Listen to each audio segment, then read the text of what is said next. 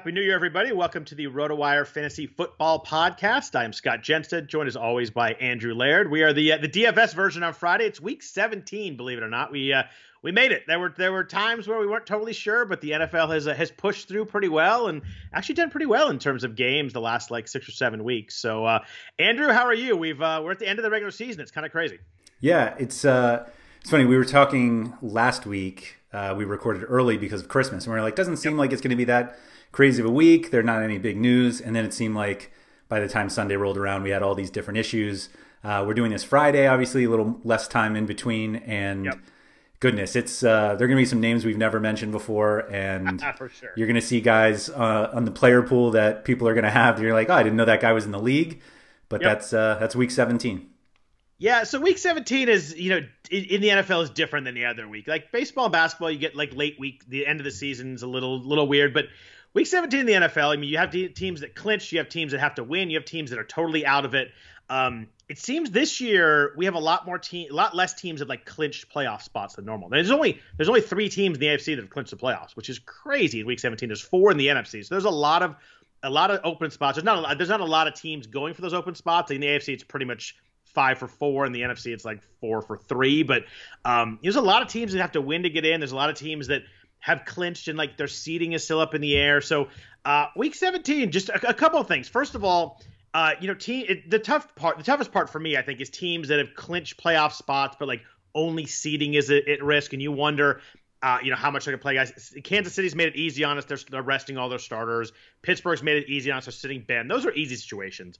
But you get teams like Buffalo and Tampa Bay and Green Bay, New Orleans, who if they win and someone else loses, could move up. And those teams are tough for me because you just don't know, A, if they're going to play their guys, and then B, if they get up at all, it's an easy, pull the starters at halftime kind of thing. Yeah, and I think the one thing that I go in with is teams that have nothing to play for are still perfectly fine to play. Agreed. These guys, they play for these contracts. The idea, I mean, the number one pick has been decided thanks to the Jets being the hottest team in football. So there's no more tanking. On fire. Yeah. The difference between the 3rd and the 7th pick in the NFL really isn't that different, especially in this draft. I don't think people, there's I forget which team it was that they can still finish between 4 and 9 or something like that. But it's you're not going to lose a game just so you can move from 7 to 5. So I think there are at least a lot of times we see teams tanking and we're we want to stay away from them because they don't care. But that actually doesn't feel like it's a consideration in the NFL. I say that easily on Friday, and I'm sure we'll see teams give up on Sunday. But yeah, it's the toughest one is how long are guys going to play if they're ahead, and hopefully the getting ahead is you already got your fantasy points. Yeah, exactly. And then, you have those teams that are winning in. You're oh, well, that's easy. That's easy to go this week. But, if you look at Cleveland, if they're up, 21-0 at halftime, do they think about sitting guys? How far are you in that game you feel comfortable that you can, sit everybody and get ready for the week after knowing that you made the playoffs? And but like I said, I think the teams that are hardest for me are Buffalo, Tampa, Green Bay, New Orleans, Seattle, the teams I have to hear that haven't said they're resting anybody. Sean McDermott, Buffalo, said the stars are playing, but does that mean a half? Does that mean it depends on what's happening in the Steelers game? The NFL does a good job of making sure all the games that affect each other are playing at the same time. We got a big group in the morning, a big group in the afternoon. So it's not only if you're winning your game, but it's how someone else is doing in their game. So it's tough in those situations. I think I'm focusing on the teams that have to win with the thought that any kind of close game they're leaving guys in, or teams that aren't playing for anything, like you mentioned. Teams aren't playing everything. They're still playing their games. Guys want to put up stats, which is great for us. The only way that, I think that affects a little bit is if someone tweaks something in the first quarter, I think they're much less likely to come back in week 17 than they are anyway. But there's no way for us to predict that or quantify that. But if a quarterback on a team that doesn't need to win or, is out of it, tweaks his ankle in the first quarter, the tough it out or, come back in probably goes away in week 17 because it's, it's vacation time. Yes, and speaking of the schedule, we haven't had one like this at all this season. It's pretty much split between the early and later slate. So if you have 2 guys that you think are basically the same and you want to just flip a coin, if one of them is playing the late game, roster that guy because the late swap possibilities we were talking just before we started recording about late swap in NBA. But in NFL, it works just the same, but thankfully we only have one or two times you have to worry about. But the flexibility that you'll have using that late player that you can use to either swap to somebody else if you're behind or to block if you're ahead, like that should absolutely be like a tiebreaker between players this week. Yeah, no, I fully agree there. And we got some good games in the afternoon too. And there you got the Cardinals Rams game where it's a win and in kind of game for both of those teams. Whoever wins that game can get it. Whoever loses it could be in trouble depending on what the Bears do. But we got and Seahawks Niners later on, Saints Panthers. There's a lot of Titans Texans, which is the highest total on the slate too, is in the afternoon. So it's one of those days that you're not going to know how you've done by the first set of games ending, where you usually have a pretty good idea. But we mentioned teams that have to win to get in. You got Cleveland, Miami, Baltimore, the Bears, the Rams, Arizona, and Tennessee, all teams that if they win, they get in the playoffs. And then the outside looking in, you have Indy, who needs to win and then kind of have somebody else lose.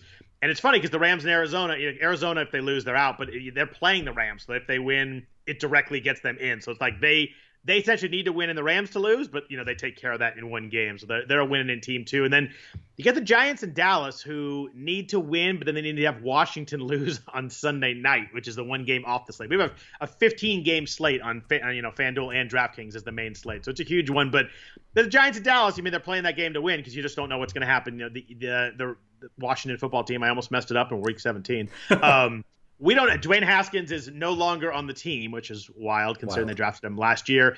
Alex Smith is kind of up in the air. We may get who knows who's going to quarterback that game for Washington. So the Giants and Dallas, I think Giants are the team that, by the way, that you mentioned that could either be the 5 pick or make the playoffs, which is crazy. Like the swing with them this week is pretty wild. But there are a ton of teams need to win to get in. It's going to be a wild, fun week of games and scoreboard watching. So I'm looking forward to it. It should be fun. We've got holidays behind us.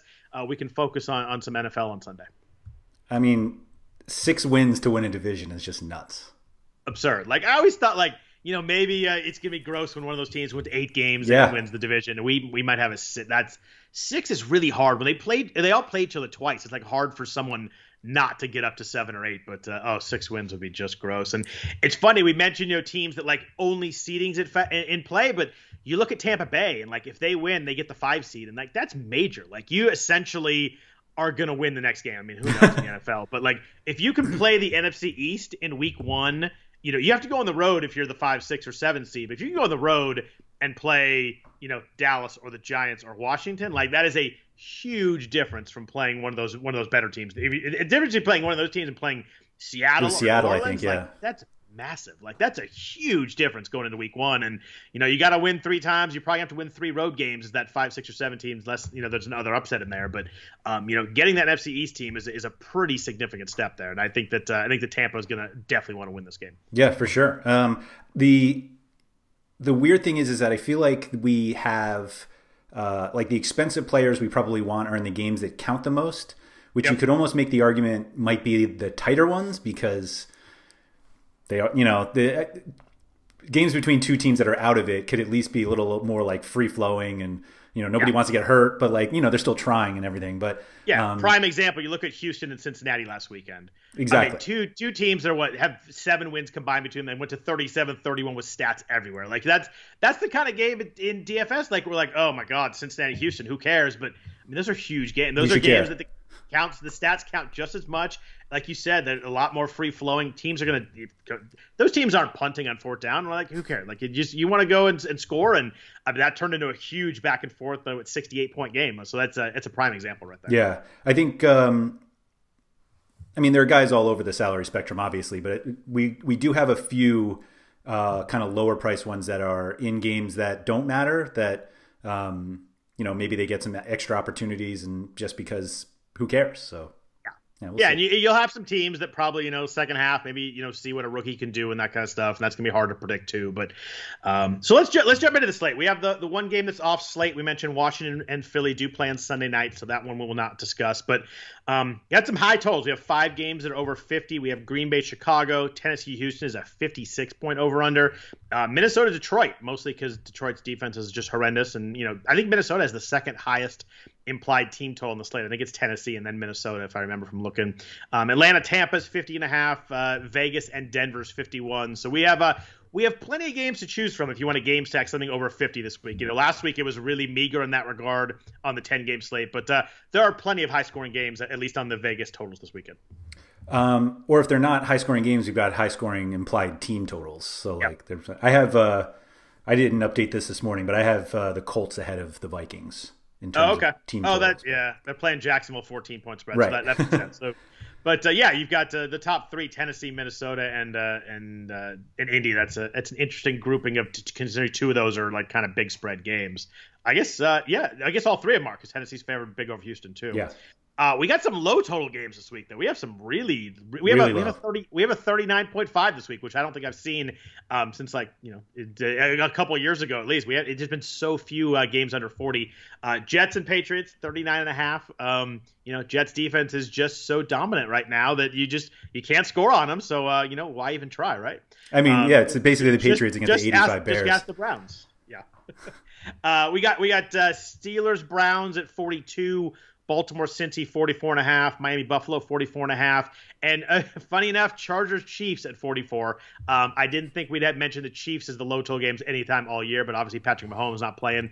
Tyreek and Kelsey probably aren't going to play also, so that's just to complete the year. And when you got Chad Henne playing quarterback, it tends to affect how Vegas thinks the game will turn out. I'd say so. Yeah, I mean, I think that's one of those situations where you want to convince yourself like, oh, it's still the Chiefs, like, Henny's cheap and all these, like, just stay away from that game. Do yourself a favor. Yeah, and that's a team that obviously just wants to get to the bye week and kind of rest up. Just for the record, I hate resting starters when you have the bye week. You think it's too much of a break? I think it's a horrible decision when you have the bye week. That's 3 full weeks between games. I think that's too much. I think you pretty much you guarantee the first half of your first game is going to be a little rusty, and I just the Chiefs can probably get away with that. And they're so good that they're whoever they play in that first round, they're probably going to be pretty decent favorites at home, and Mahomes will probably get it going. But especially a team that in the Chiefs that all 3 of their playoff games last year they sucked early in those games. Yeah, they were bad in the first half of all 3 games last year. I mean, they were down in the fourth quarter, the Niners in the Super Bowl, but like the game against Tennessee, they were way behind. I think it was a game against Indy, maybe the week before. I forget who they played, but as a team that struggled early in playoff games last week, I don't like resting everybody. I would have gone at least a half with all the starters. How did that playoff run go for them? Pretty well. I wouldn't want to bet on getting behind 21-0 every week and then coming back. I get the Chiefs can do it. I get Andy Reid knows his team so much better than I do. There's been so many situations where teams did that and really struggled in the first half of that first game, and I just think it's a dangerous situation to kind of rely on getting out the rust in game where the Chiefs are so talented and so quick scoring they can do it, but just not something I do. I'd play those guys the first half. That's fair. Andy didn't call me and ask me though. I was kind of surprised. Usually we talk on Thursdays, but he didn't talk to me. Holiday must have messed him up. Yeah, I'm sure. So let's jump into running backs. We have a couple of big name, high price guys at the top. Obviously, Dalvin Cook is not playing this week. He has a family emergency, so he's off the slate. But Derrick Henry and Alvin Kamara. Kamara is 9,500. Henry is 9,400. Kamara coming off a pretty decent game last week. Just got fined $5,000 for his shoes, but I'm guessing that with the 6 touchdowns, 172 yards, and 56.2 fantasy points in PPR, he won a lot of season-long leagues last week, but I'm guessing he's not going to care about the $5K for the shoe. And by the way, dumbest fine of all time. Because it's funny, because I was watching that game. I actually paused it and showed my wife his shoes. I'm like, look how cool his shoes are. And she was like, sat down and watched the game for 5 minutes. So, like, someone who is not going to watch that game for a minute, sat down for 5 minutes to watch it because the guy's shoes, you're going to fine him for it. It's just absurd. But who do you like more between Henry and Kamara this week? Before we get there, my immediate response or reaction, I didn't play that slate, was 56 points doesn't seem like enough for 6 touchdowns, right? Like it's the most tied for those touchdowns ever scored in the history of an NFL in a game. Right. I would have thought that he would have had more than and I think he had 15 more points than Devontae Adams and Stephon Diggs. And I would have thought there'd be a different, you tie the record for the most touchdowns ever. Right. You would have thought it would be more of a difference maker, but obviously a huge game, but there were so many big games. You could have survived without him. In season long, I saw some leagues where, Devontae Adams and Stephon Diggs got people over Alvin Kamara. But it seemed like maybe for a record setting, maybe it would have been a 70-point game or something. And you had the bonus, the 100-yard bonus. Yeah. It was when I saw the 6 touchdowns, I honestly thought maybe he was getting close to 70. Yeah. And then when I saw 56, I was like, oh, whatever. Like, how do you not play Henry over? Like, how do you play Kamara over Henry? Like, running backs at Houston is something that interests you? I mean, it works every time, right? Like, and he's the best running back in the NFL now. Like, how do you? I mean, obviously you play Kamara because everybody's playing Henry, but right. I don't know. It's kind of weird to see 4 running backs. Obviously, only 2 of them are going to be active, but like 4 running backs at 9,000 or above. Yeah, it is weird. It's funny because we were talking Derrick Henry earlier this week when we were chatting.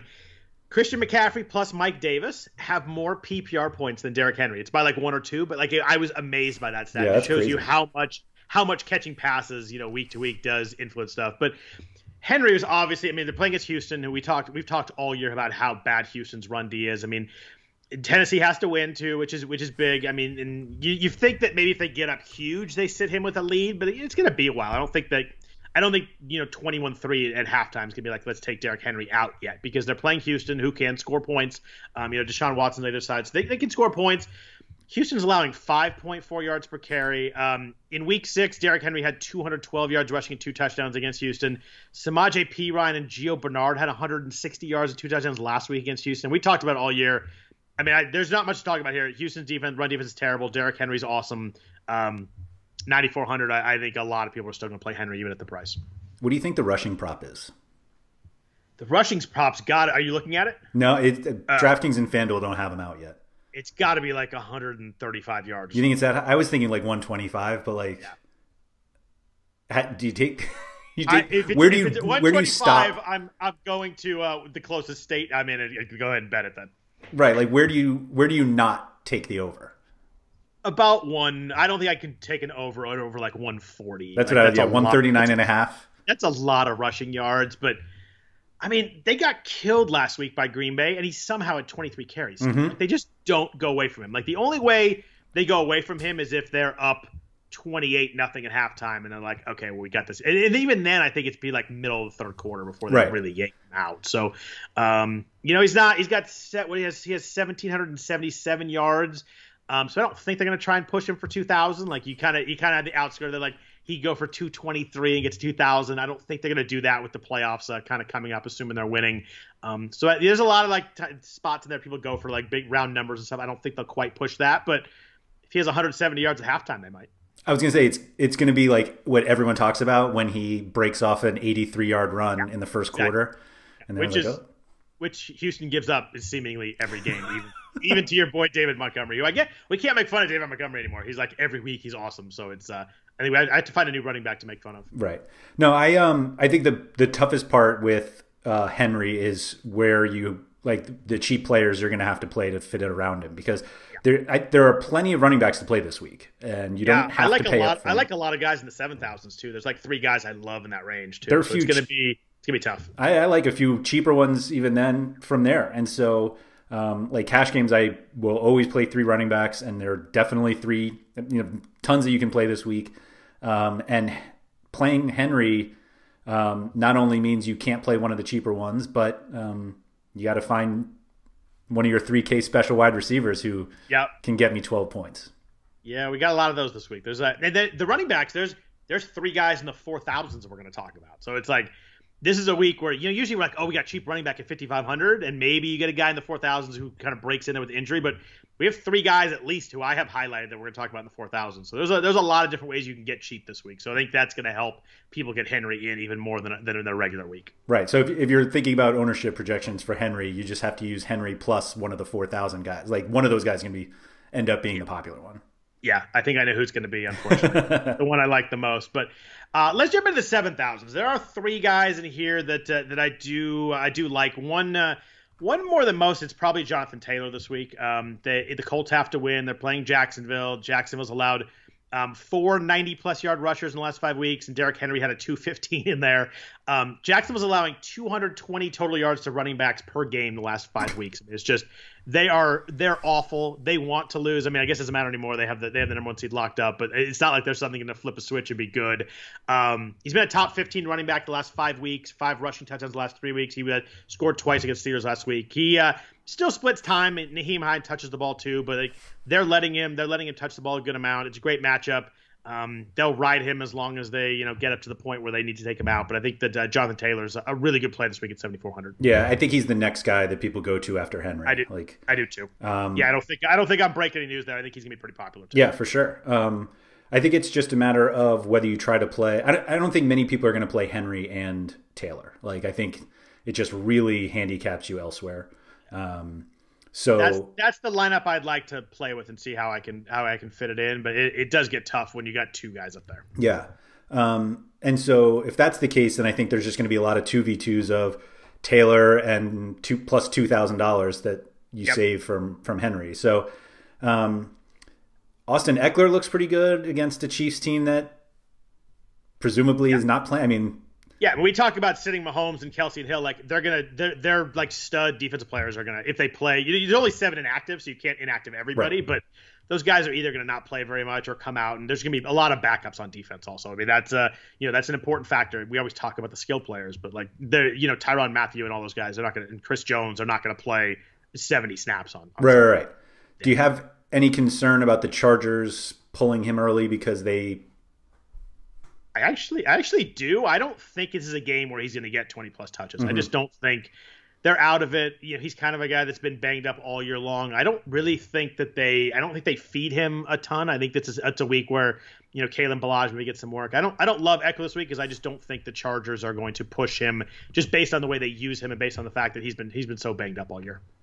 I mean, and they still have Justin Jackson active. Like he's a young one that they can get going. Like that's my concern about Eckler. Like, we obviously mentioned, or I mentioned earlier, like teams that don't matter can still play, but like that worries me a little bit. Worries me too. I think that they have options, and they're playing a team that is going to be kind of playing like a preseason game. I think that affects the other side a little bit too. I think that. I think Eckler, the talent and skill is there. The price is pretty good. I just don't. I don't feel like there's a heavy workload coming, and I'm probably going to shift elsewhere in the price range. Is it Nick Chubb? Nick Chubb's interesting because last week, the Jets again played well against the run, and the Jets had a lead. Like that game was really strange, and Chubb kind of got there. Like I think he had like 19 points, like not what you want at the price, but he scored a touchdown. He had 5 catches, so he kind of got there a little bit, but. Playing against Pittsburgh is clearly, not going to – they're going to run some guys out there, but they're starting Mason Rudolph, so it's a clear sign that they are not fully going into this game. And he scored in the last couple of games. He's kind of been quiet the last 2 weeks, 26 carries for 78 yards, a really ugly yards per carry. But and the Steelers are normally good against running backs, 3.9 yards per carry, but this is not going to be the same Steelers defense. And, Gio Bernard did well against them. Jonathan Taylor did well against them, so maybe it's sitting some guys. I think that Chubb at 7,600 is probably pretty low owned this week, coming off the last couple of weeks, and maybe people see Pittsburgh and kind of just go elsewhere. I think Chubb's pretty interesting for kind of a low percentage guy who could hit a couple big plays. Do you think people go to Kareem Hunt at 5,900 because he's cheaper? Yeah, I think that you save 1,700. I like the security of getting more touches with Chubb, but yeah, Hunt's always very involved, and maybe if they get the Browns are winning that game, maybe they kind of shift away from Chubb. But yeah, I think that the price difference there probably makes people jump there, and that makes me like Chubb even a little bit more. Can I guess David Johnson's not on your list? God, so it's so funny. We talked about Johnson last week. We're like, oh, where'd the 100 receiving yards come from? So he just goes ahead and doesn't do anything receiving, but rushes for 128 yards last week. Like. Granted, it's Cincinnati, but 12 for 128 is a line that I'd never thought we'd see from David Johnson again. But, 15 touches is what we expected. Yeah, we talked about the fact, those receiving, that you're not going to touch the ball 20 times again, but I can't believe he did what he did with those carries. It's so annoying. But he's 6,800 now. I'm not playing him at 6,800. No, no way. We'll probably pay for it next week when we're talking playoffs, and we won't talk about David Johnson at slate, but we'll talk about the fact he burned us again. But I don't know. He was 1957 the first game against Tennessee. I'm not doing it this week at the price. There's just too many guys in that range I like more. Yeah, agreed. All right. So what do you do with David Montgomery? He's 7,700. He's kind of up in this range now. He's been a running back 8 or better, top 8 of running backs at 5 straight weeks. He was good again last week, 23 for 95 and a touchdown, 2 catches. He was really good against the Packers in Week 12. He had 11 carries for 103 yards. This is his sixth straight game facing a team that's bottom 10 in yards allowed to running backs. So like the schedule gods have been very kind to David Montgomery, although he has played very well. I give him credit that. What do you do with him at 7,700 a game? The Bears have to win to get in. I think this is going to bring me back to 5 weeks ago, like before this run, where it's like every reason to play Montgomery is there. And I'm just like, yep. I'm not going to do it. I think he's just priced in the range now against some guys that I just like more right now. Like I'd play Taylor and Chubb over him. Right. And I get it with Montgomery. And he's been very, very good, very consistent too, which is, it hasn't been like a couple big games and a couple bad games. He's been just really solid for like almost a month and a half now. Yeah, that price, the reason he was so attractive is because he was so cheap for a while. Yeah. Obviously, he's like earned that price, but I think there are guys below. I would definitely play Taylor over him, and there are guys cheaper that I think are just worth the flyers and the extra money. So speaking of a little bit cheaper, what do you do this week with Aaron Jones? He's 7,100. Like the price jumps out as like, oh, I'm surprised. I thought he would be like 7,800, something like that. He was 10 for 94 last week, ran the ball really well, but they got way up. He only played 25 snaps, and A.J. Dillon came in and scored 2 touchdowns and won a bunch of people money in the showdown because that was the Sunday night game. There was a lot of people screenshotting lineups with A.J. Dillon and them winning a bunch of money on Sunday night. But Jones is obviously really good. The team's good. They're kind of one of those teams that like could improve their seeding. I find it hard to see the Packers lay down against the Bears, though. It's such a big rivalry that like I think they would love to knock them out of the playoffs. But I wonder how much Green Bay will ride him. The Chicago D is good. Dalvin Cook had a really good game against them 2 weeks, but they're a pretty good defense. And they seem willing to, like, if the game is going strangely or if they're up or down, they seem willing to kind of take it easy on Jones. And that worries me a little bit in a Week 17 situation. But the price is nice for the talent here. Yeah, I mean, I like always hesitate to play Jones as long as Jamal Williams is healthy. It just seems like as long as Aaron Rodgers is trying to throw touchdown passes outside the 5, which is just a crazy season long. It's just nuts how much they do it. It's really frustrating because I always try to look at Jones's touches, and I'm just like I look at his touches to justify not playing him. Because I go into every week just like I know that when they get close, Devontae Adams is going to get 4 targets, and if he doesn't get it, then they're going to throw to Robert Tonyan, and if he doesn't get it, then maybe Rodgers runs it in. So I'm just like, all right. So his last 5 games, 17, 15, 15, 20, and 10 rushing attempts, and I'm like, that's not that many. Obviously, the 20 kind of sticks out as a whole number, but like 90, 130, 69, 145, and 94 rushing yards. Like 90 rushing yards in all but one of those games. It's crazy. Like he does a ton. Like if he ever got it 22 times, like the numbers would be huge. And we've seen some of those games in the past. But the weird thing with Jones is like last year is like he seemed to score every game. Mm-hmm. Like it was, and everybody's like, oh, touchdown regression's coming. My God, has it come? But it's mostly the fact that they're getting Aaron Rodgers stats. Aaron Rodgers has 44 touchdown passes. Yeah. And it's because, I mean, he's had an awesome year. He's probably going to win the MVP, but it's been because on the 1 yard line, they throw the ball to Adams and Tonyan, and it's just, they do it all the time. Like we talk about it, joke around about it, but like, if you look at the season long, I mean, it's crazy how many of their touchdowns are passes inside the 5. Yeah. I think just like every week, he's a great GPP play because everybody's going to look for Rodgers and Adams. So Jones is just very explosive, and every time he has one of those big games and people win GPPs because they have him, it's like, that's how you can use Aaron Jones. But like for a cash situation, it's just I just can't get there at that, even at that price, which is like good for Aaron Jones. But it seems like he's priced in a way where like you have to look at him though, because it's like I thought he'd be higher, and I could like kind of toss him out based on a little bit concerned about usage and Week 17. But they priced him down at 7,100. Like the talent at that price is it sticks out pretty good. Yeah, like if he was 1,000 more on DraftKings, like if he was 81 and like more than Montgomery and Taylor, you wouldn't think like he didn't deserve to be that high. It's an excellent pricing job on him. We talked about them missing some pricing. I think this is an excellent pricing job. It's a spot where it's low enough where you have to think about him, but it makes you think, and I like when it's in that spot. Yeah, agreed. So there are 2 guys I like it in the kind of low, right at 6 and then right under 6. Is there anybody in the 6,000s you really like this week? Because I don't really find it. But Myles Gaskin was really good last week at 6,500, but he kind of blew up in the second half, had a couple big plays, and weirdly, he was so much better than Ahmed in the first half. They gave him all the touches in the second half, and Josh Jacobs 6,200. I'm kind of fully away from Josh Jacobs right now. Even he was really good against Denver in the first time they played, but like he looks slow, and the Raiders feel like a team like they were so close to the playoffs. Now they're not in it. Maybe they just maybe not quite as fired up to play. But is there anybody in the 6,000s you're really strongly considering? DeAndre Swift, maybe. Yeah, he's 6,300. Yeah, I wouldn't say like strongly considering, but like he makes sense, right? Like home against Minnesota, like maybe.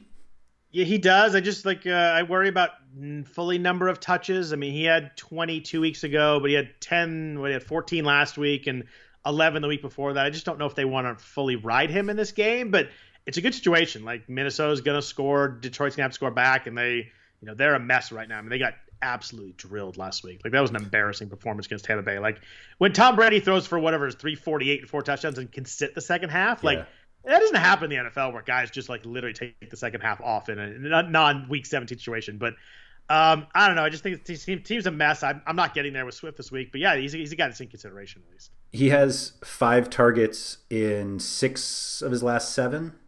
Yeah, that's nice, including each of his last 5. Could you call him a poor man's James Robinson?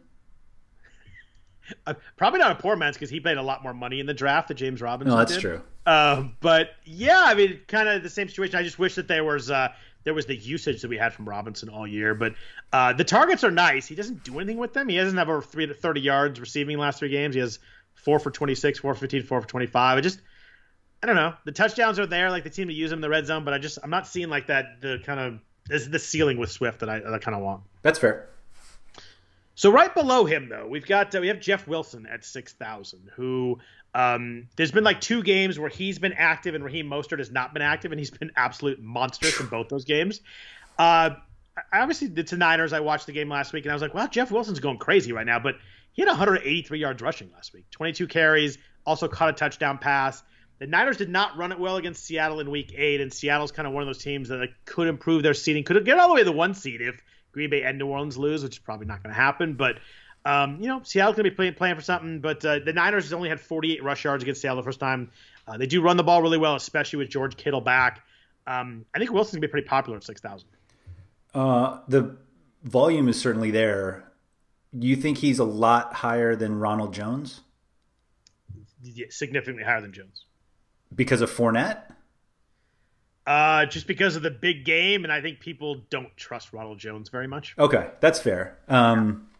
Because like if Ronald Jones gets the Ronald Jones touches he was getting earlier in the season in a game that Tampa wants to win, and he's only 5,900 against the Falcons, who never throw us a wrench at all. I'm over figuring out this Falcons defense. My God, they like looked like the 85 Bears against Kansas City. It was crazy. I don't know. I think is Fournette actually going to play? Questionable. Who knows? But I just wonder, Jones missed the last 2 weeks coming off the COVID list. I just wonder how much they actually ride him going to the playoffs. But I mean, he's certainly talented for the price that kind of the Aaron Jones model where the talent sticks out so much for the price. But I think Wilson will be much more owned than Jones will be. Okay. That's fair. I like them both. Yeah. All right. What about right below that with Melvin Gordon at 5,700? Phillip Lindsay is out. Gordon played 51 snaps last week with Lindsay out. He was 16 for 79. He hadn't played 50 snaps since week 4. So it was a clear bump last week with Lindsay not playing, and Lindsay's done for the year. He's on the IR now. Vegas is allowing 4.8 yard per carry to running backs. They are really bad. Gordon's been over 6 yards per carry the last 4 games. So he's actually hasn't had a ton of work, but has done really well with it. Myles Gaskin lit up Vegas last weekend. He had 2 touchdowns receiving. Jonathan Taylor lit them up the week before that. He was 20 for 150 and 2 touchdowns. I'm not a Melvin Gordon guy, but I kind of like the spot. I think that's a nice way to put it. Yeah. I don't think many people are going to play him because we were saying we have some guys much further down that you can get away with. We do. So I think he's fine. But given the situation, is he better than Wayne Gallman? I think he's better. I'd rather play him than Wayne Gallman. Even in a must-win game for the Giants, who have a horrific quarterback? Boy, is he bad. I watched Daniel Jones last week because I had Darius Slayton, and it was really frustrating. There were a couple times where like he missed like pitch and catch kind of open balls to Slayton. There were like 12 and 15 yard plays. Like he's so bad. I just worry about Gallman's usage lately. Like, he's been under 10 carries the last 2 weeks. He had 8 touches last week, 9 the week before that. They don't seem to be feeding him at all like they were earlier, maybe like 3 or 4 or 5 weeks ago. Well, when you sign Alfred Morris, then obviously you need to. What a weird, strange team. Yeah, again, they're playing Dallas, which is a great matchup. We've seen teams smoke Dallas for pretty much all year long on defense, and Miles Sanders was just kind of okay last week against Dallas, but they've given up a lot of big games. Yeah, I could see Gallman, but I prefer Melvin Gordon this week. Okay, that's fair. Gallman's 5,300, so you save a little bit there. But let's jump down. Before we jump down, though, why is Alexander Mattison 6,100? Because they couldn't make the same mistake as earlier in the season when he was 4,000. It just seems weird to me that he's like more than Wilson and Gallman and Melvin Gordon when he's questionable, hasn't really done. I get it. Cook, he had that one big game where Cook got hurt, but I was kind of surprised by that price. I'm not playing him at 6,100, put it that way. Yeah, oh, yeah. It's probably the right price, though. Like, as a backup, like, he's priced as a starter. I'd rather have him priced there than like 4,000. Don't get me wrong, but like I think like 5,300 with him a good spot where I would have to like consider him strongly. Where at 6,100, I'm probably just crossing him off. I feel like 6,100 would be the price for any player who was going to be a starting running back against Detroit. That's fair. The matchup is so and even just for the Vikings. So the way that the Vikings use their running backs, I think. Yeah, and good game script and all that, but he partially practiced on Wednesday. He's questionable play. I think he's probably going to play, but I'm not going there this week. Yeah, no, I'm thankful for the price so that I can just keep moving. That's a good way to put it. So let's jump down to way low. We've got, I think, 3 names that it might turn into 4 depending on Madison's status. If Madison doesn't play, I think Mike Boone at 4,000 will be definitely in the mix. But we've got Malcolm Brown down here at 4,300 against Arizona. Cam Akers and Darrell Henderson are out, so he is looks like he's going to be the guy. They have some other guys there, but nobody that's really excited you. Granted, Jared Goff's not playing. They have someone named John Wolford playing quarterback from the. Was it the AAF? Was that what it was? That played the AF earlier this spring. It was not the XFL. It was the other one. Right, it was the other one. American Association of Football. I think it was the AAF. So we've got Malcolm Brown down here at 4,300 on DraftKings. We have Ty Johnson on your Jets at 4,300 going against the Patriots. LaMichael, I almost called him Samaje. LaMichael Pirines on the COVID list. Frank Gore is out. He's not playing. So it's Ty Johnson or bust kind of. I think there's really nobody else there. And then we have Rodney Smith with the Panthers. Both Christian McCaffrey and Mike Davis are not playing. He's 4,000. Great. He's going against the Saints, who have had a really good rush defense all year long. But the Panthers have shown that they're willing to throw the ball a lot to the running back. So Rodney Smith, a rookie out of Minnesota, is also in the mix here at 4,000. What the heck are you doing with this group of guys out here? Because one of them is going to go off and be a huge play, but which one's going to be? First, Alliance of American Football. Alliance. Did I say association? I got the AF though, right? Yeah. I give myself 3/4 credit there. I think the crazy thing about Johnson is that he is without a doubt the best running back the Jets have had all season, including Le'Veon Bell. And yet it took until week 17 for Frank Gore to be out and Pirine. I think Johnson is the best of that group. The Jets, as much as even if they wanted to air it out, they don't. And he is, like I said, he's the best one of that group. Should be a close game. Those games are always kind of tight. Well, not always. Let me rephrase that. I was going to say, really? Always? No, very much not always. But I think he's the better one of that group. Just because it is a little bit of a more known thing. I think the Jets would love to win this game. Sure. I think they'd love to beat the Patriots. They'd love to win 3 games to end the season. Ty Johnson had 1 game this year with double-digit touches. He was huge. 22. He was 22 for 104 and a touchdown against the Raiders. I don't know if I blacked out that game or what happened. I looked at that. I'm like, I wonder if he's had any games all year. And I was like, oh my God, he had 104 yards rushing against the Raiders. New England gave up 93 yards to Zach Moss and Devin Singletary last week. They gave up 122 to Salvin Ahmed week 15. They gave up 171 to Cam Akers week before that. New England is not good in any way, and they're really not good against the run right now. And I think the Patriots want to get out of this season. I think they want to be done. He's super cheap. It's hard not to like Ty Johnson at 4,300. I think him and Malcolm Brown are both going to be really in the mix and pretty popular. So Frank Gore, I think, got hurt early in that game against the Raiders where Ty Johnson had his huge game. Right. So Ty Johnson has this big game and everyone's like, oh, he's going to get some more carries, like blah, blah, blah. Next game, Gore's back, takes everything. But anyway. It's really crazy how many carries Frank Gore had this year. It's like we joke about it. We always joke about Frank Gore never dies, but like the amount of carries he has is just nuts. I don't know what your boys are doing there. I know you have like a soft spot for him for his years in San Francisco, but like I love Frank Gore. His like Hall of Fame like he's a easy Hall of Famer by the way that like the guys get to the Hall of Fame, but like he makes Jerome Bettis blush based off of his compilation stats. Like it's crazy. But anyway, I think a lot of people will play Brown. All those carries, he didn't top 75 rushing yards all year. If you told me he hasn't topped 75 rushing yards since 2007, I believe you. He was so good in San Francisco, though. So I do have a soft spot, and he came off like whatever it was, 35 ACL surgeries in college and coming up. Like he came through so much. I get it, but I do have a soft spot for him, and he was really good in San Francisco, and I think that some of that gets lost by the fact that he's just hung on for so long. Was it a national championship game where he had that one in the first ACL? I think you're thinking of Willis McGahee. I am thinking of McGahee. You're right. Thank you. The gross, it was awful. Oh, it's disgusting. Gore had two when he was at Miami, but the championship game one was McGahee. Oh, okay. But yeah, I think most people are going to play Brown because not playing a Jet is better than playing a Jet.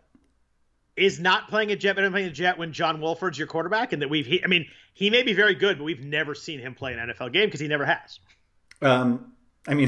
If you asked me, like, if you told me his name and was like, what's his profession? Like, football player wasn't going to be on the list. Yeah, he's got a little bit of like get out of the pocket and run though. So like maybe that helps Malcolm Brown a little bit, but Malcolm Brown has played 40 plus snaps 3 times. He was really good week 1. He had two touchdowns. He had 18 for 79.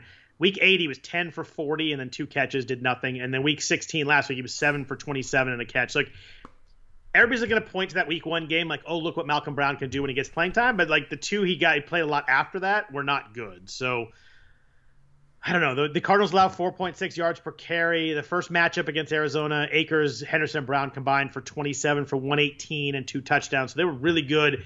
They have run the ball really well against Arizona over the last 2 seasons. Sean McVay has a pretty good idea of how to run the ball against Arizona. So there is that. But I think Johnson's the better player. Okay. How many people do you think, at least in cash games, play Brown, Johnson, Henry? It's got to be popular, right? Like that's as you're building it, like, and you want to get some receivers in, like it's just an easy way to go to start out. Do you think Boone is better than all of them? Yeah, I think if Madison, do I think he's better than all of them, or I think he's in a just better situation? Yeah. If Madison is ruled out, I think Boone jumps both of them in ownership percentage, just because he's on Minnesota, they know how to run the ball, and they're playing against Detroit, who just cannot stop a thing right now. Yep. All right.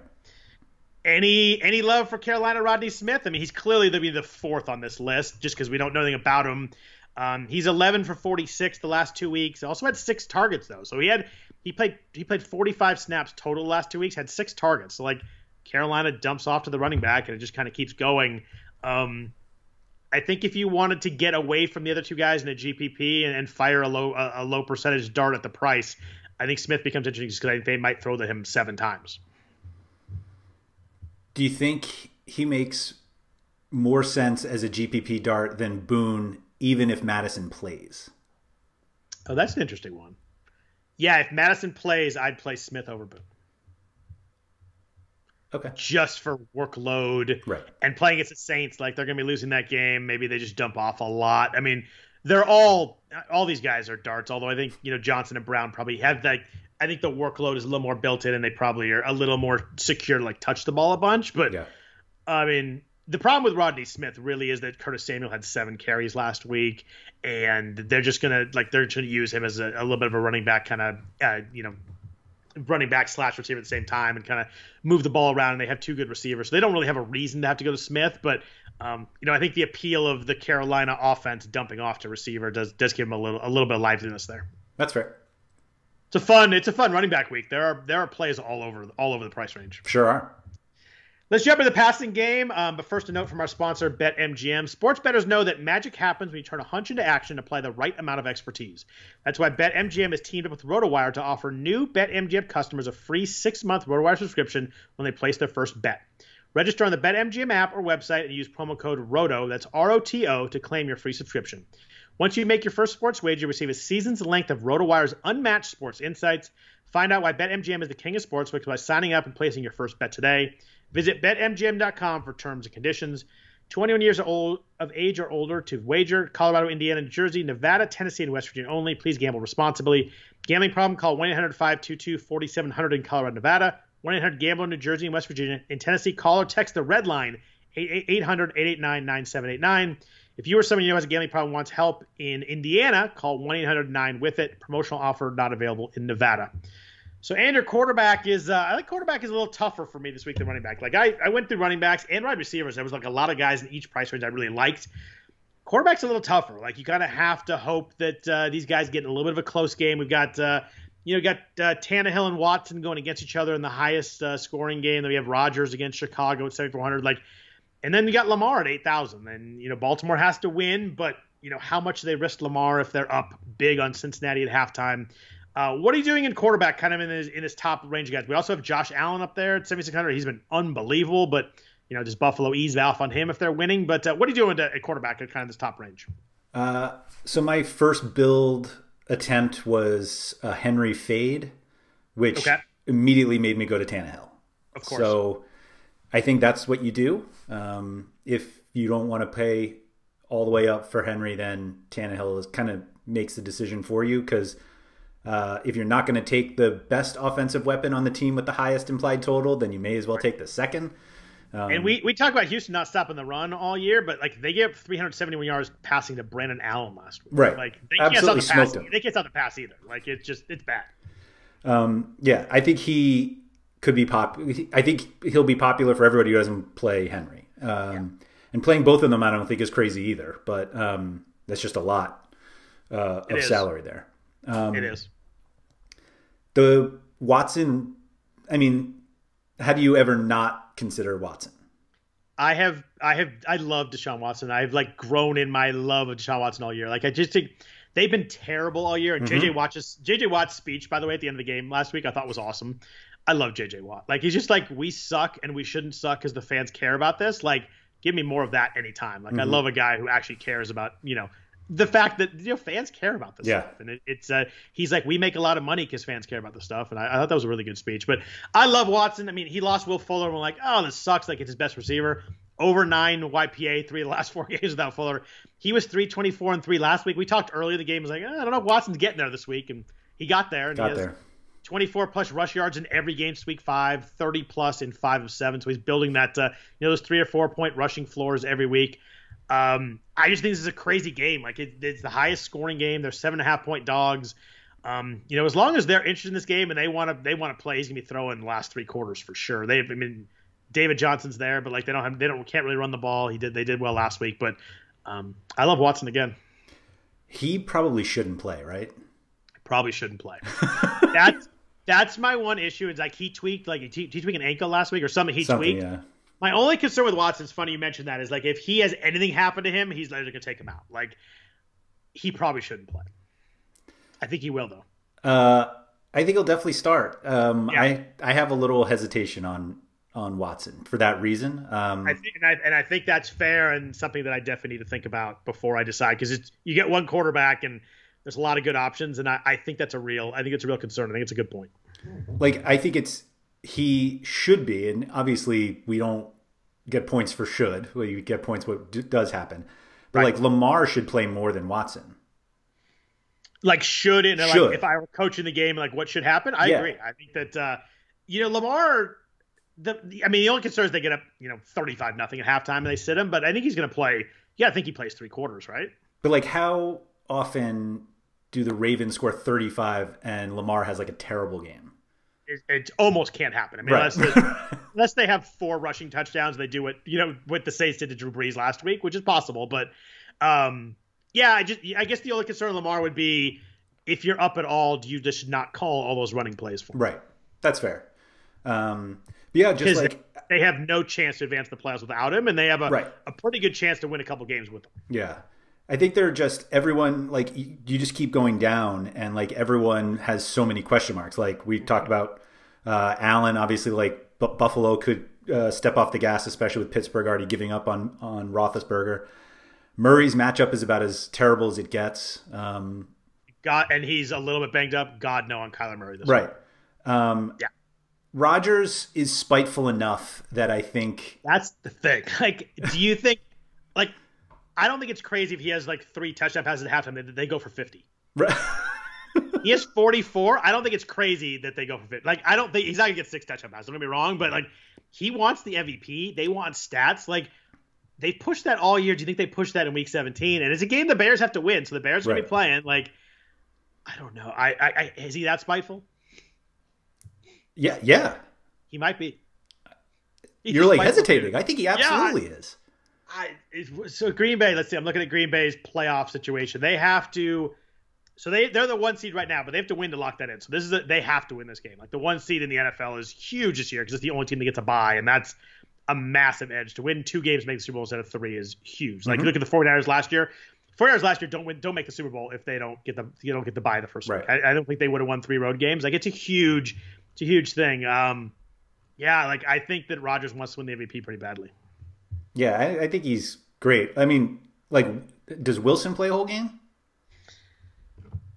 That's a tough one, too. So Seattle is a 3 seed, could move up to 1, but they need Green Bay and New Orleans to both lose, which is kind of hard to see happening. But, I mean, the Wilson season is strange. Like, we talked really last week how different his first and second half are, but that's another game last week. He had 1 passing touchdown. It's 7 of 8 weeks now with 2 passing touchdowns or fewer. Even crazier, though, 250 yards or fewer passing in 6 of the last 7 weeks. Like, he has not been a good fantasy quarterback the second half of the season, which is crazy to say. The Niners struggle with running quarterbacks and deep balls. They're 31st in the league in passing points on balls thrown 15-plus yards. So, like, the 2 things that Russell Wilson does, the Niners are bad at. He was 261-4 against them in Week 8. I actually think Wilson's a pretty interesting GPP guy this week, as someone that no one's going to play, and for good reason. He hasn't been good, but he smokes the Niners. Okay. I mean, like, I'm not playing him in cash, but I get it. No, I wouldn't play him in cash. I think if you wanted to be – I don't think anybody's going to have him this week, though. Like, it's a game that, maybe he doesn't play the whole game if they're – if Green Bay and New Orleans are winning or whatever it may be. But I don't know. I think I think you could see the path to get there, but it's just been – their offense is not called that way right now, and that's a pretty big factor. Yeah. I mean, I think people are much more likely to play the guy who had 345-3, 390-2, 348-4 in 3 of his last 4 games. Of course, we play Tom Brady when he has 196-2. So that was the weirdest, strangest, crappiest. I have no idea how that game worked out still. That was just they ran like 9 plays in the first half. Mm-hmm. It was the most absurd game. It was just Do you think more people play Brady or Tannehill? I think more people play Tannehill. Why? A little bit cheaper in the highest total game. Okay. I don't think Brady's right there, 7,200. Like, I think Tannehill will be a little bit higher owned, but Brady multiple touchdowns in 6 straight games, and he had that first half last week. 348-4 in the first half. I have no idea what the Atlanta defense is anymore. They're either the best defense ever, or it's never anything in between. And they have to win because I think they want to play the NFC East. I just wonder, if they're up, they've clearly shown they'll take him out at some point. So I worry about that a little bit. Okay. But not worry enough that you play Ronald Jones. Not worry enough to play Ronald Jones because I think they might do it with Ronald Jones too. All right. But it's fair. Tampa Bay's going to score. I mean, they've been scoring, and I mean, they had 6 touchdown passes last week. I mean, whoever, I forget who came in for Brady, but he had two more also. It was someone. Was Blaine Gabbert? Gabbert, I think, yeah. Who is just the freaking worst. So, I was chuckling at you think they do it to Robert Jones too, because that's how I read his name every time. Not Ronald Jones II or Ronald Jones II, as my son would read it. Like that. But yeah, all right, that's fair. So if I'm going to save a little money, though, off the top guys, why do I not just go down at 6,300 to Kirk Cousins against Detroit? I agree. Like, why not? No Dalvin Cook, so like that whole like the feed the running back all game kind of goes away. I mean, if they get up, they'll give it to Boone and Madison, but multiple touchdowns in 7 of 8 games, 3 touchdowns in 5 of the last 8, 270 plus passing yards in 6 of the last 7. He has 2 of the 10 best receivers on the slate playing in the same game. Detroit's getting up 10.2 YPA last 5 games. They get up 6 touchdown passes last week to Brady and Gabbert, 3+ touchdowns in 4 or 5. Like Detroit has absolutely packed in this season.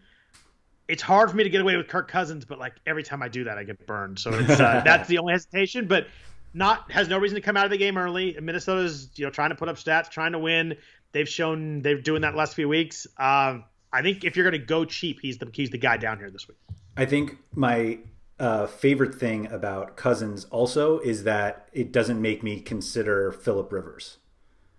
Like Phillip Rivers is 6,000 in a great matchup that theoretically he should be able to do whatever he wants, but now I don't have to think about it. Jacksonville's allowed multiple touchdown passes in 9 straight games. Like they just cannot stop the pass. Rivers is under 300 yards in 6 straight games. So like I think that they want to run the ball in this game. I think they want to feed Taylor. I think they want to feed Hines. I think they want to run the ball. And he's only been over 2 passing touchdowns once in the last 8 games. So I just think the ceiling is low enough on Rivers that I would play Cousins over him for sure. Great. Do you consider any of the super cheap guys down here? The Chad Henneys, the John Wolfords, you're going to get him for like, I think Wolford's 4,900. Henne might be 5,100. Huge savings, but a quarterback's so key in a lineup. Like you can't get 12 points out of your quarterback and win. So I don't think I could do it. But I guess Wolford's a little bit interesting because he runs the ball a little bit apparently too. But like it's hard for me to play a quarterback I've never seen play. Yeah, no, that's how I feel. I think the cheapest guy I look at is Andy Dalton, and I doubt I play Andy Dalton. But like, kind of makes sense. Yeah, I mean, he's got 3 really good receivers, and they all produced last week, and they put up a lot of stats last week. I still think I'd go Cousins. Yeah, I like the Cousins idea at least. Yeah, and I got to figure out Watson because I really like Watson, but I think you make a good point on whether he plays 4 quarters in this game, whether he should play 4 quarters in this game. We know he should not. It's just The question is, does Houston feel the same way? They want to win that game, and right. I don't know. So let's jump into wide receivers. We've got at the top, we have the same guys we do every week. We've got Devontae Adams at 9,200. They were in the snow last week. Like we're like, oh, he's not going to go that crazy in the snow. They were up in that game, and they kept throwing him the ball. Like I saw there are people in season-long championships that are like, can you stop throwing the ball to Devontae Adams for no reason? Like you're up 30 points. It's snowing. Corey Davis had no catches in the game because everything was so bad. Tannehill had like 140 yards. A.J. Brown had 4 catches. Devontae Adams, 11 for 142 and 3 touchdowns. Like, truly absurd game.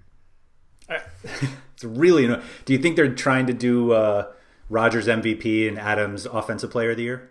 I think they made a big deal this week about Adams getting a 99 rating on Madden this week. So maybe they're trying to do that. I have no idea what's going on, but it's insane how much they're feeding him, considering they had a huge lead and it was snowing. Like I mean, it works. He's awesome.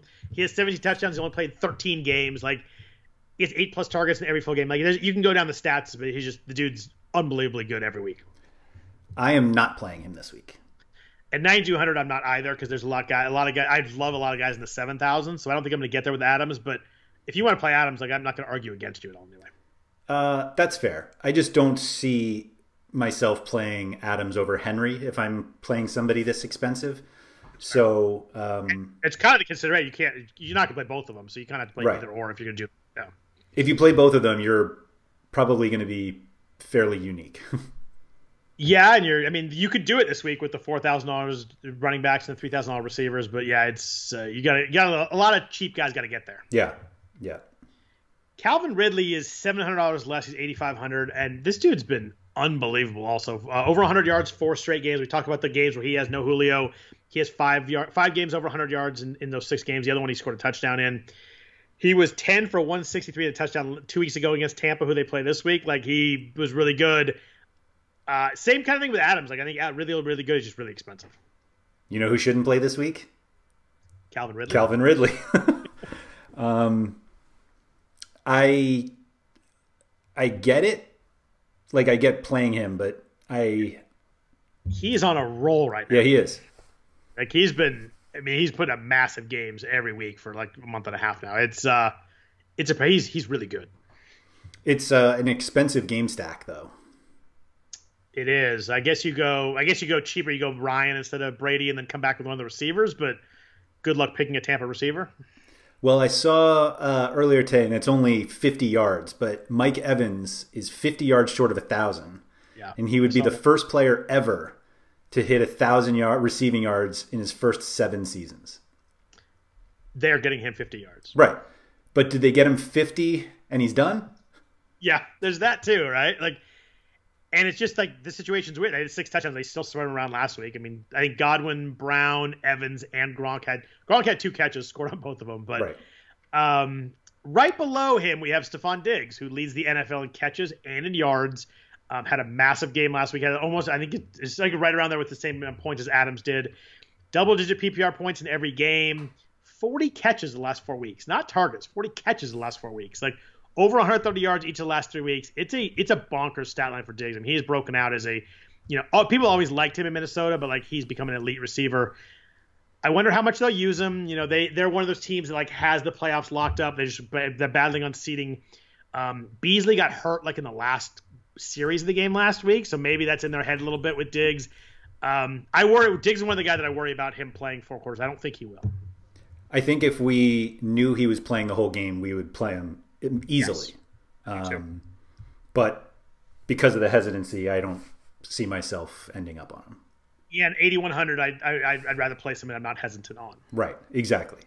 I mean, it obviously just, well, I mean, not that Hopkins and Allen Robinson aren't good, but like the Vikings guys, like it's funny how you brought up Cousins, because I actually didn't really think of Cousins that much, but I was like definitely considering Jefferson and Thielen. Love Jefferson this week. 7,600, I think is. I was surprised. I thought it would be a little bit higher. I mean, he trails Anquan Bolden for 110 yards for the most receiving yards ever in a season by a rookie. I promise you that someone knows that stat in Minnesota. I think he's going to get there. 70 plus yards in 6 of 7 games. Detroit is just an absolute disaster. Mm-hmm. I mean, Evans had 181 and 2 touchdowns on him last week, and they gave up 4 touchdowns to wide receivers plus the 2 to Gronk. Corey Davis had 110 yards, and A.J. Brown scored the week before that. They've allowed 100 receiver in 5 of 6. I love Justin Jefferson this week. He's going to be in a lot of my lineups. So do you like him? You obviously like him more than Hopkins and Robinson. For sure. Okay. For sure over Hopkins, because Kyler's not healthy, and when we've seen an unhealthy Kyler, it's a disaster. I don't think I want any part of Arizona. I just have no idea. That game is going to be – the Rams are going to have to play defense because they're not going to score that many points with Wolford, you would think. I don't think I want any part of the Arizona offense this week. Yeah, no, that's fair. Robinson. But I never argue against Allen Robinson. I think Allen Robinson's awesome. Double-digit PPR in 13 straight games. Like, I think if you want to play Robinson over Jefferson, I get it. I like Jefferson's upside more. I don't think I played Robinson once this season. And it's you never love him. You love him too. You always praise him. It's never because I don't think he's a good play, or it's never because I think he's a bad play. I'll put it that way. Triple negatives, fine, we're good. He's always just like a little more expensive than I can get, and I just like. But every week I see like lineups with them, and I'm like, oh, that's how you got him in, and I'm like, that makes sense. But Jefferson and Thielen, I think, are ahead of him, and I'm guessing you love Metcalf this week.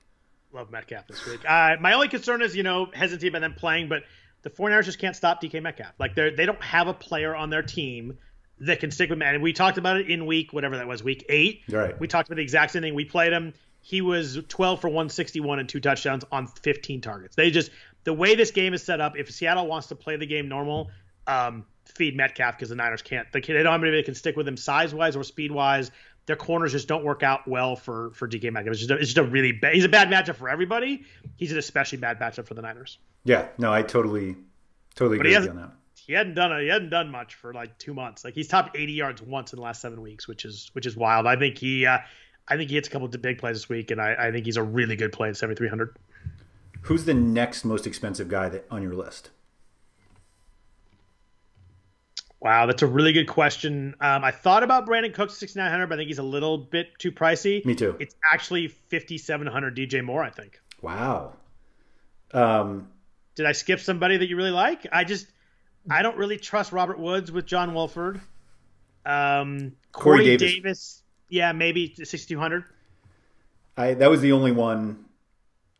I was expecting you to say Corey Davis. I'll put it that way. I have him on here. I don't have him bolded, but it's just a really up and down. Like, I think he's fine. Like, yeah, his last 6 weeks: 113 yards, 70, 182, 34, 110, 0. Like, 0. Yeah, the targets have been up and down too. They're just like weeks that I think that if they wanted to use him, and I think he could be great. I mean, he's really good. I think this matchup is great. I just think they're going to feed the hell out of Henry. Yeah, totally agree. And I don't think I want. If I had to go Tampa receiver, I'd agree with you. I'd go Mike Evans, but he's 7,500, and I'm not playing him over Metcalf, Thielen, Jefferson, or the other guy in this range. We didn't really talk about that. I really like. I actually do like AJ Brown. I'd play AJ Brown over Corey Davis, I think, this week. But again, it's how much they feed Henry is the concern. If you're going to go Tannehill, though, I go with AJ Brown. I think AJ Brown is a big game this week. Okay, that's fair. Houston just can't stop anybody, but like I said, you just wonder how much they run the ball. Is the DJ Moore liking that it's DJ Moore and he's always good, or like that matchup's not ideal? It's not. I think they had to throw the ball a little bit. He was quiet last week, but 5 for 37, kind of disappointing. But he had 10 targets and 8+ targets last 4 games. I didn't think he's a guy that's that talented with that many targets under 6,000. I just have to be interested. Okay, that's fair. Scored twice on New Orleans in Week 7. Yeah. All right. And I think he hit that like big play down the sideline that I remember. I think I texted you about because it was at the point where DJ Moore kind of had a couple bad games, and I still liked him, and I was excited he scored twice that week. But 90+ yards in 6 of his last 10 games. Like, I just think he's a really good receiver. At 5,700, I think the talent is just jumps off the page to me at that price. Speaking of guys who score 2 touchdowns, how much do you love Michael Gallup at 5,000?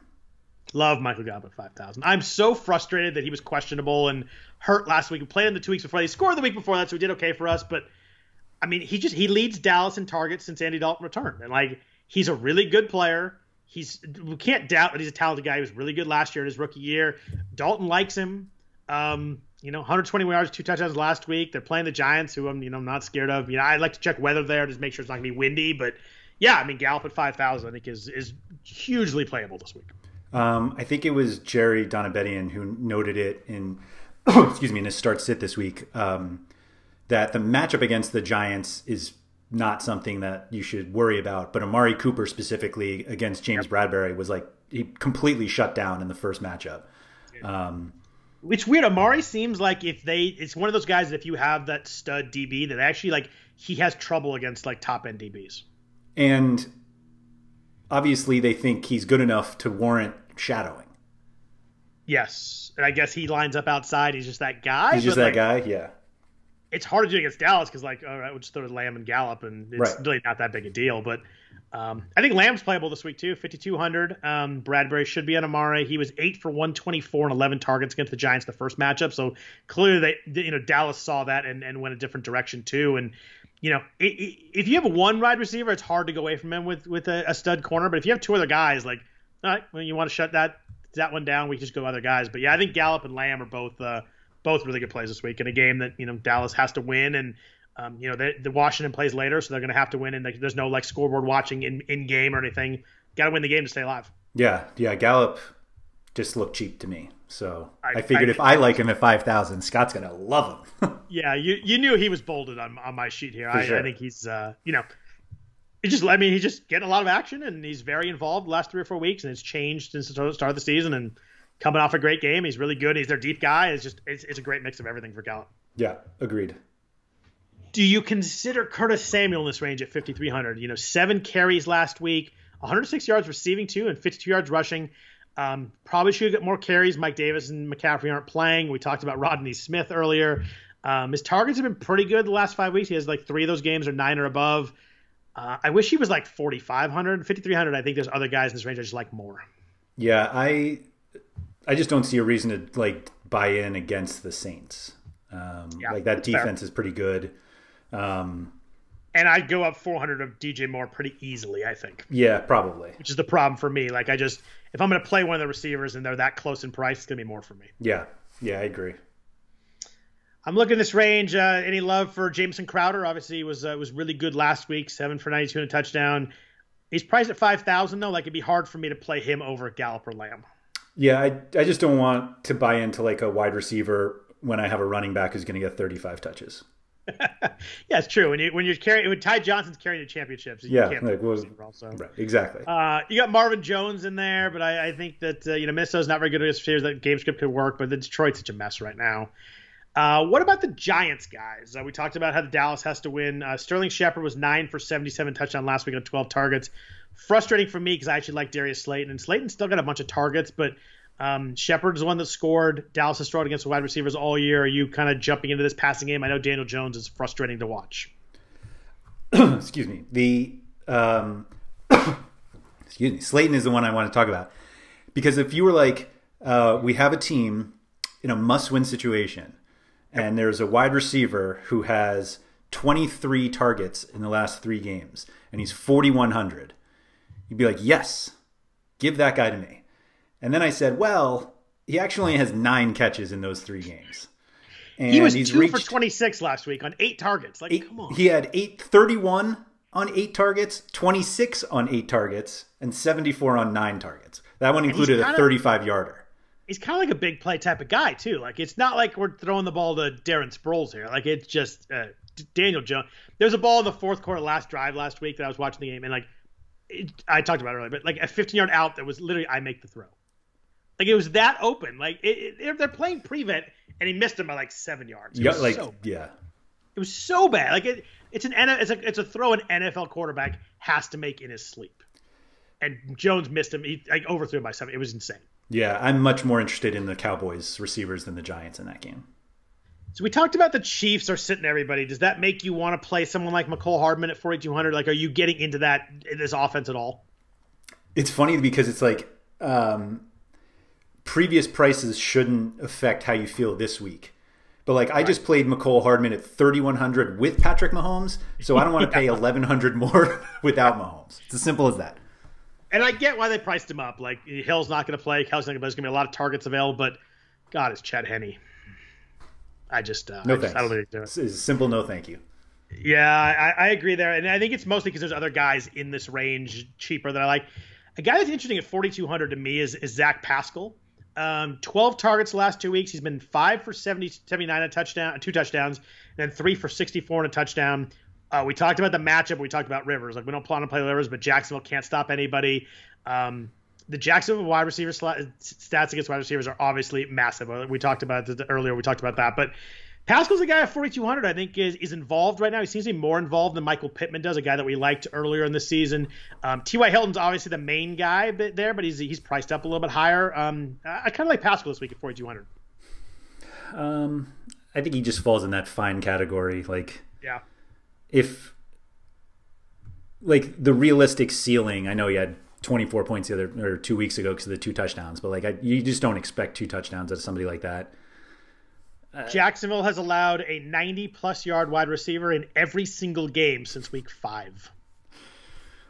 Since week 5. I get it. And Hilton's 5,800, so he's kind of in that range where it's kind of hard to get there, but Jacksonville's so bad against wide receivers that I just think that if you could save the money, and I think Pascal kind of – you're right, though. It's a guy that is probably fine, but I think that the matchup is good enough that it pushes me a little bit better than fine. Yes. That's a fair assessment. I'll do my best not to play him. Fair enough. So we got some guys cheaper, though. I kind of like Gabriel Davis in Buffalo, but now John Brown's going to play, so I think I'm crossing him off and not knowing how much they pumped their guys this week. I think I'm probably off Davis, but we have Jalen Guyton at 3,400. I don't think Keenan Allen's going to play. We talk about guys who shouldn't play. Yeah. Keenan Allen shouldn't play. No. 2 weeks ago he tried and it was bad. Last week he didn't play, but Guyton led the Chargers wide receivers in snaps last week. He had 5 targets. He was 3 for 43, 11 targets last couple weeks. I just think he's 3,400. It's a good game script. The game script could be anything. We don't know what's going to happen in this game. We don't know if the Chiefs are going to score 27 against the Chargers because that's what the Chargers do, or they're going to score 3 with Chad Henne. I just don't know. But Guyton's someone who's involved with a very good quarterback. We didn't really talk about Justin Herbert earlier, but Guyton at 3,400 seems pretty playable to me. Yeah, I think there's just from a cash game perspective, I think there's just too many unknowns about that game that I don't really want to go into it. Do you have any thought on John Brown, though? We say we don't want to play Davis because of Brown, but Brown's back. Do you think they play him a lot to get him back into game shape for the playoffs? you would think like kind of develop that chemistry and kind of get things going with Allen a little bit. Cole Beasley, another guy that shouldn't play. I don't think he's going to play anyway. But yeah, I mean, Brown's 3,600. Like the talent jumps off the page for 3,600 there. I don't know how much they push this offense this week, but yeah, I think that they're going to take a couple shots with Brown because I think they want to get him kind of back in the game, like you said. Yeah, I think he could be fun. What about Josh Reynolds down here? We don't know about the quarterback situation in the Rams, but Cooper Kupp's not going to play. He's on the COVID list, I think. 10 targets last week for Reynolds. He's been targeted a lot when he has played a lot. So it's one of those guys we talked about a few weeks ago when we were. I know we talked to him in Showdown. I think we talked a couple weeks ago when it's like he's just very involved when he does get snaps. He has 4 games with 8 or more targets, which I wouldn't have guessed for Josh Reynolds this year. But 3,200. The quarterback situation is who the heck knows, but someone's going to catch some passes there, and I think Reynolds is probably a pretty good bet to do so. Yeah, the benefit about Reynolds is that we've seen him have good games. Of course, they were with Goff, but like we know he's a legitimate receiver at least. So I think he makes sense. Goff better than John Wolford? That's fair. Good point. Sorry, Jared Goff. I just had to take a shot there. Jared Goff has looked terrible. Yeah. He's one of those guys, like, you rush anybody, he becomes just awful. Yeah. It's really – and I think McVay hides a lot of his stuff, but he's been exposed a little bit this year. I've been surprised how bad Jared Goff's been this year. That's an interesting point. 49ers receivers. Ayuk is not playing as the high ankle sprain. Deebo Samuel's not playing. Kittle is back. Richie James had like 400 yards last time the situation was the same. Kendrick Bourne seems to be the red zone guy. I don't know. I just think if I'm going to play someone in the receiving game, I probably would just play Kittle. But I can see playing James based on the last game, but I just I don't know. I don't know if I want to trust. The Seahawks are playing a lot better against the pass than they were earlier in the year. I don't know if I'm going to trust anything here. Yeah, no, that's not a situation I need to buy into. Anybody else that you really like down here that I haven't brought up? It's funny, like on this type of slate, you're like, surely there are going to be like a bunch of like cheap guys that come out, but like there's no like reliable option down here. I mean, that's why they're down here, but.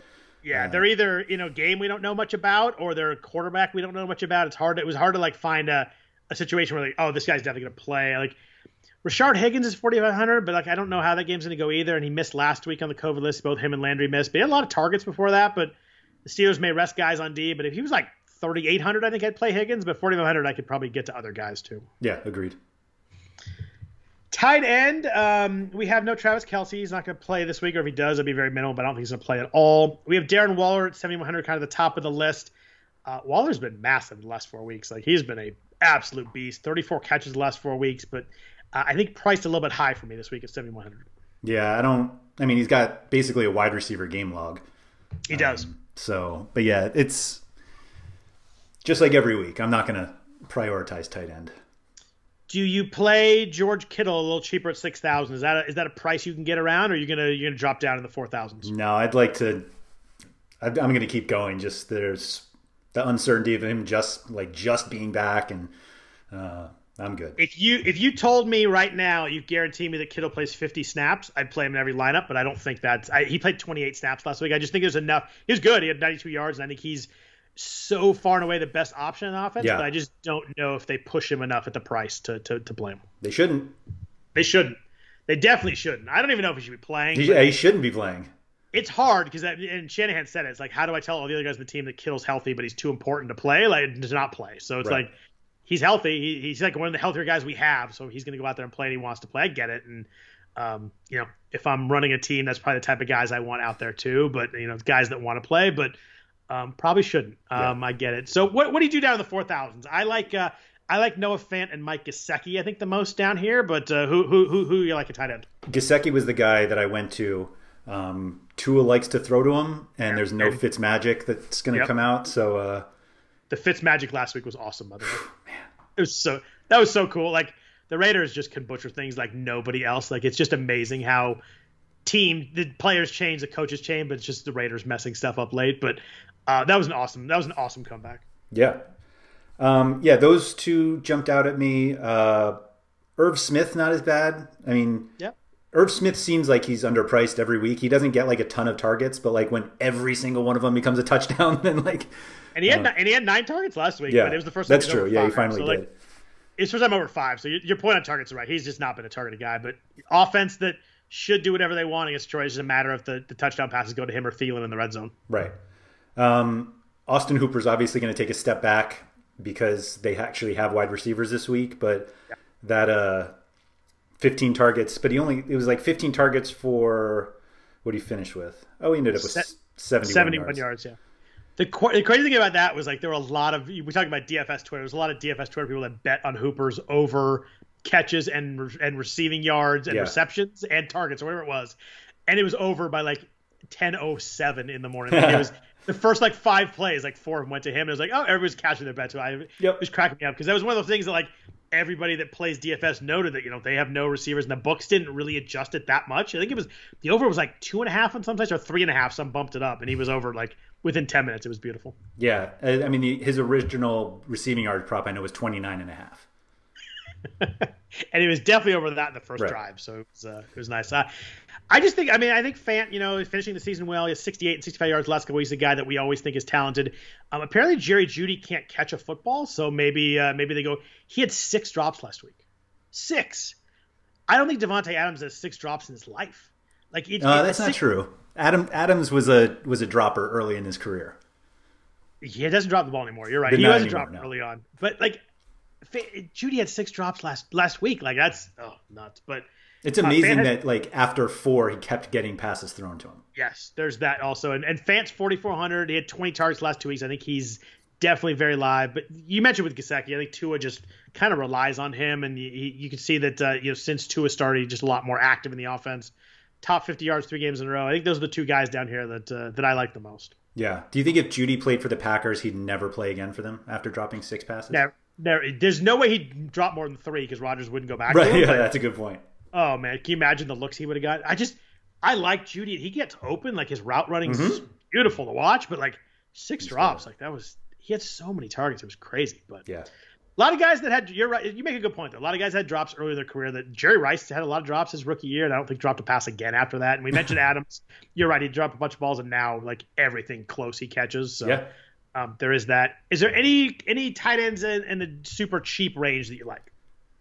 None that like jumped out that I can think of them now. Like everybody else is just kind of a guy.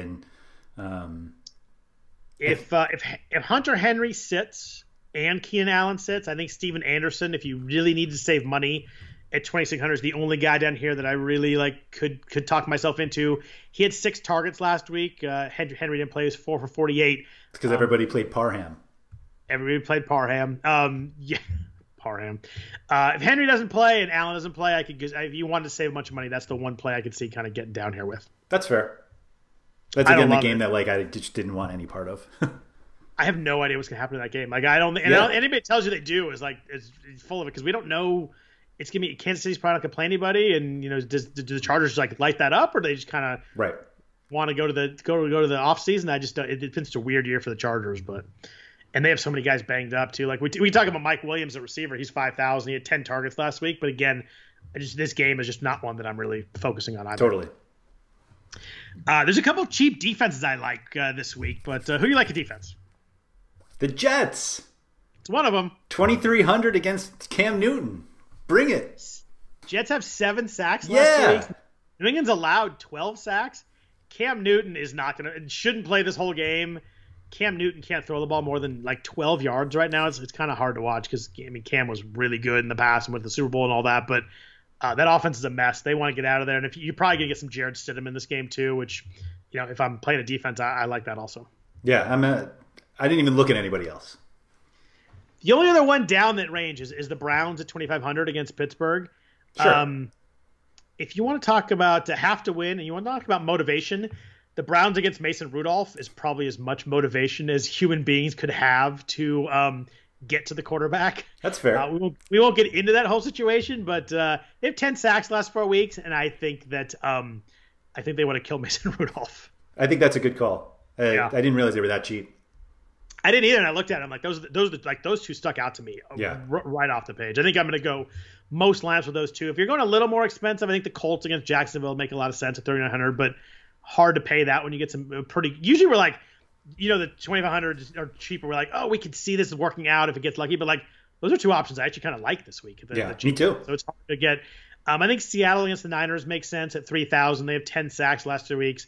The Niners have allowed 9 sacks last 2 weeks. I think C.J. Beathard is way better at not making mistakes than Nick Mullins. Nick Mullins, as we talked about before, is irrationally confident, which is it's just like he thinks he can just do stuff that he can't. Yeah. Which is great when you want to play a defense. So I don't like the defense quite as much as CJ, because I think CJ's a lot safer. He probably doesn't make the upside throws. Kind of like we talked about Mullins, like the poor man's Jameis Winston and how he plays. But I think the Seahawks make sense at 3,000. The Niners are just kind of, their offense is just banged up right now. It has been all year. Those are kind of the only ones I really liked. I mean, you can go Baltimore against Cincy, but at 4,200, it's hard for me to spend 2,000 more than the Jets and Browns. Imagine saying that, Scott. Yeah, I know. Imagine a week one, we're like, you know what? I think later this year I'm going to love the Jets and the Browns defense, especially against the Steelers and the Patriots. Yeah, in New England. Yeah, and in Pittsburgh. Is that in Pittsburgh? That hasn't made sense in like 25 years. Yeah, ever actually. Yeah. But yeah, going against Steelers and Patriots offenses. But yeah, I think most of my laps going to have one of those two defenses and save the money, because I think there's a lot of guys up top that I'd like to spend some money on this week. Me too. Yeah, definitely. Week 17. Anything else that you want to say? You got this on your mind here in this 2021? No, it's I'm ready for the playoffs.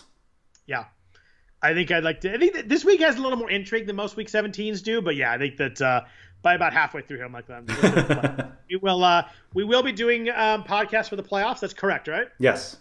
You're the boss here, so I just want to confirm that with you before I committed to that. We will be doing the playoffs all the way through the Super Bowl. So there's DFS is the fun part about the playoffs now with DFS. That the season keeps going. Like we're getting extra 2 games this week too in the first round too. So we get 6 games in the wild card, which is like a pretty darn good slate. I usually like the 4-game slates. We'll get that in championship weekend, but a 6-game slate will be fun to break down. Obviously, a lot of really good teams, really good players. So we'll be back at you next Friday talking playoffs. Hope everybody has a really good week 17. Hope everybody has a happy New Year, happy 2021 as we're starting here on January 1st. Other than that, if you want to follow us on Twitter, I am at Scott Jenstad. Andrew is at RotoWire Andrew. If you could please rate and review the podcast, we can also appreciate that too. Other than that, hope everybody has a good weekend and take care.